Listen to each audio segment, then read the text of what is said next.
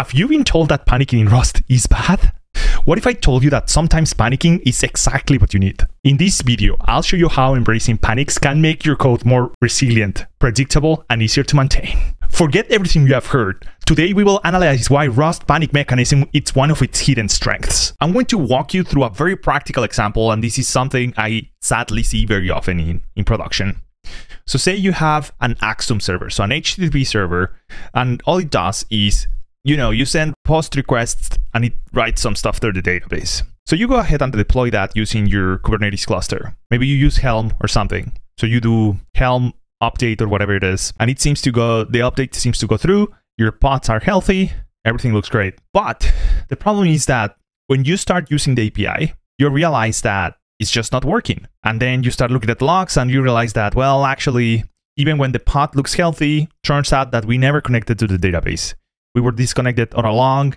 We were just logging an error to the console, and that's that. I will argue that in this scenario, it would be better to fail fast, and instead of allowing the pod to start, upon trying to create your connection pool, whatever you use, you should just crash immediately when you realize that you cannot connect to the database. So it's all about failing faster so that you can detect errors earlier and do something about them.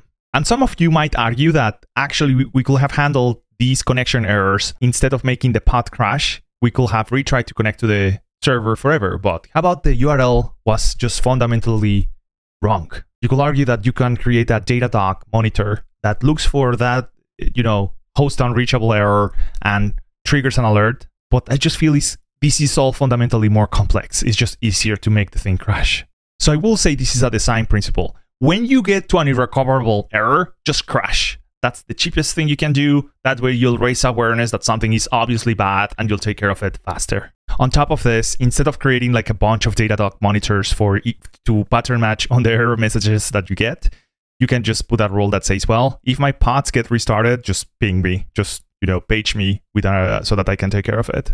And just like anything else in life, just because we found a group of irrecoverable errors that we can handle by panicking, there are some errors that you want to hide from the customer. Say you're building a game in Rust and you get to a bad state where obviously, you have your client-side game written in like Baby or something that connects to a server and the server is down. Well, crashing is obviously not the best way to go about it. Instead, you should handle the error and show a very concise, clear, actionable error that the customer can see.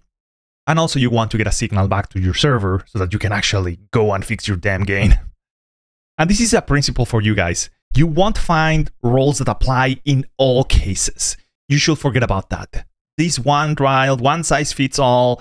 Every time you encounter this, you should do this. These kind of rules do not exist. You as a developer are in control. You are the architect and the master of your system.